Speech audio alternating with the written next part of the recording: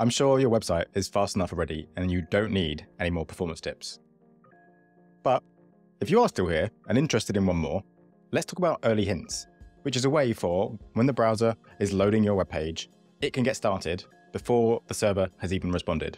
The server can be busy. I'm sure it'll send a really good response in 300 milliseconds, but the browser can get started on those critical assets like JS and CSS. Yeah, I can definitely web.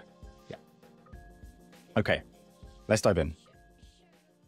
Your page essentially is a list of assets you have to load, whether it be JavaScript, CSS, images, fonts, long list of stuff. And they typically fall into two camps. The critical stuff that has to happen like as quickly as possible, and which we'll do lots of optimization over, and then the everything else, which will defer to the last minute so it doesn't affect page performance. Today, we're just talking about that critical stuff that we're optimizing for, that we want to get started as quickly as possible. Now, we have a few tricks in our book to try and speed that up, but all of them are pretty much dependent on the server having responded. So typically, there's a bit of a gap between the browser making a request for a certain page and the server then responding. You know, we're talking about that time to first byte metric, really, and the server think time. Early hints provides a way of telling the browser some assets to load that it can get started on before the server is actually ready for its full response. And so you can imagine that makes far better use of time and can improve your page performance.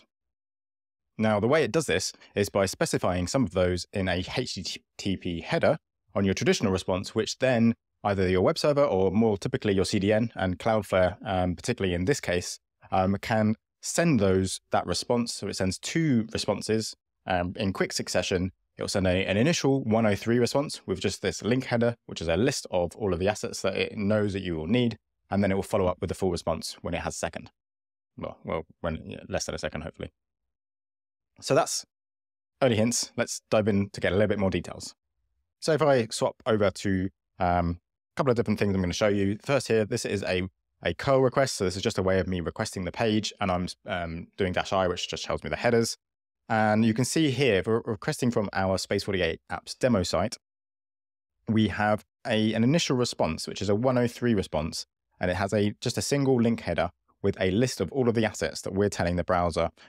It would be good to preload this stuff so you can get started a little bit quicker. And then straight away after, we actually get the full response. We're only showing the headers here. Now, what this means is if I then hop over to a waterfall chart, I've got two waterfall charts here. These are tests before and after, adding these early hints.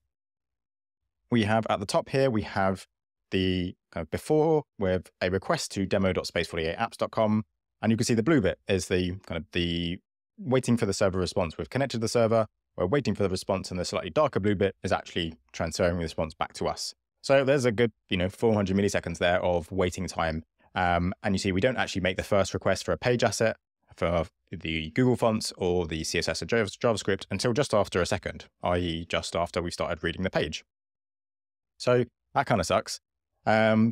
So we add these link headers, and if we look at the second half of the page, it's the same page again, but we've now sending these 103 responses earlier on. And you can see that the font and the CSS file starts to load between 0.7 and 0.8 seconds.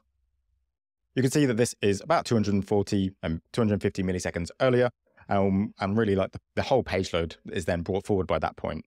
Some of the other things to pick out on the graph, like we've got the green lines on the vertical green lines, top and bottom. They are also faster, and that's when the page starts to render. We have the dotted dark green line that is also faster. That is the largest contentful paint. The yellow is DOM loaded, and the pink is DOM interactive. So everything is slightly faster when we've got early hints because our first requests can get going a bit quicker. Now, BigCommerce have added native support for this in collaboration with their CDN provider that they use, which is Cloudflare.